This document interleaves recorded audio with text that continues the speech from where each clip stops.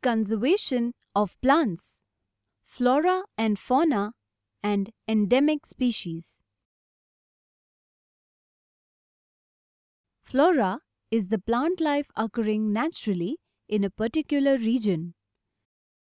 The word flora comes from the Latin name of Flora, the goddess of plants and flowers. Similarly, the natural animal life in regions is known as fauna. Fauna comes from the Greek name Fauna, a Roman goddess of earth. Endemic species. Species that occur naturally in a certain area are called indigenous species.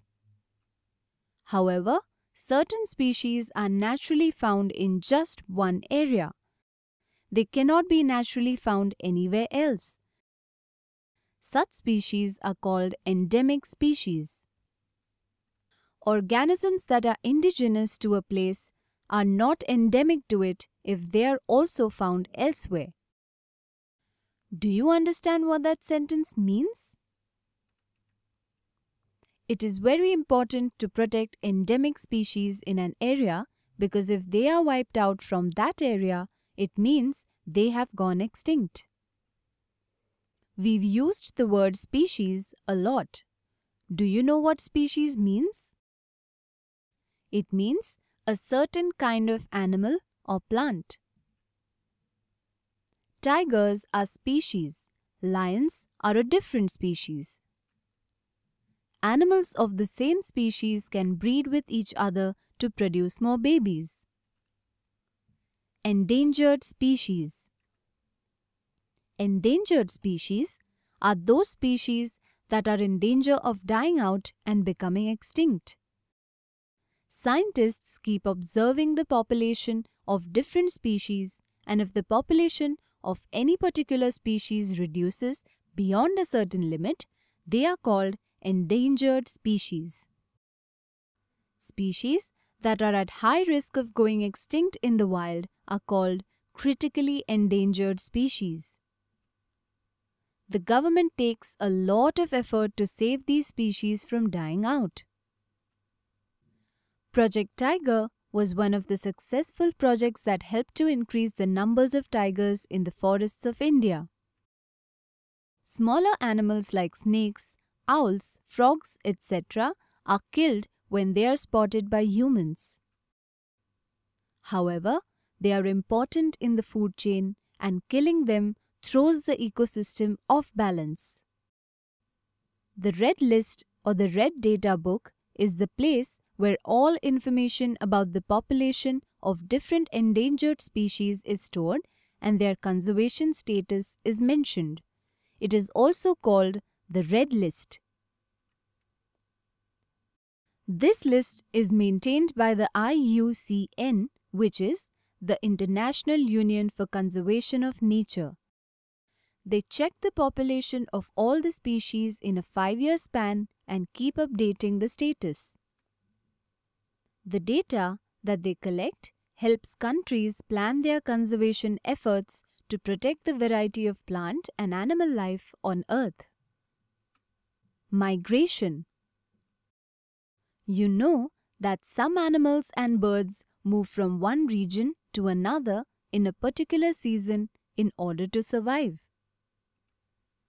After the harsh conditions have passed, they return back to their region. You have learnt about this last year when you studied adaptations of different animals.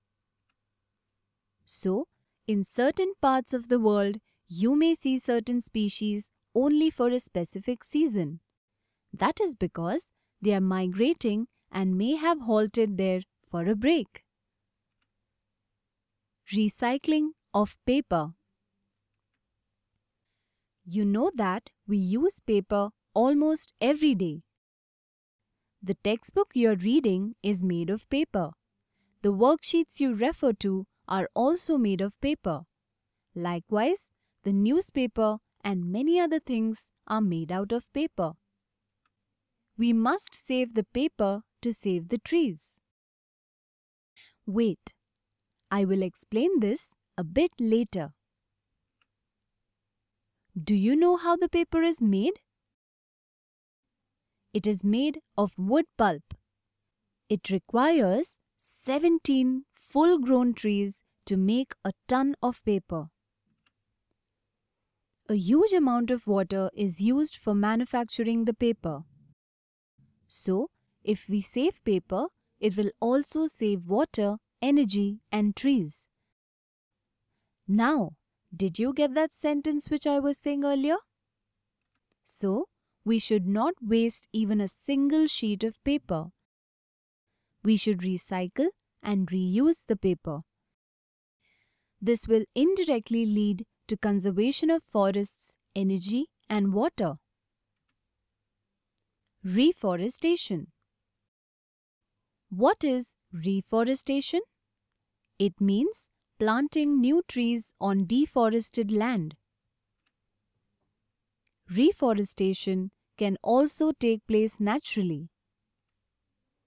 Humans have caused a huge loss to the forests. We must plant trees and conserve the forests. We should not let anyone destroy this natural wealth. We have a Forest Conservation Act, which focuses on preservation and conservation of natural forests and meeting the basic needs of the people living in or near the forests. This act was established in 1980.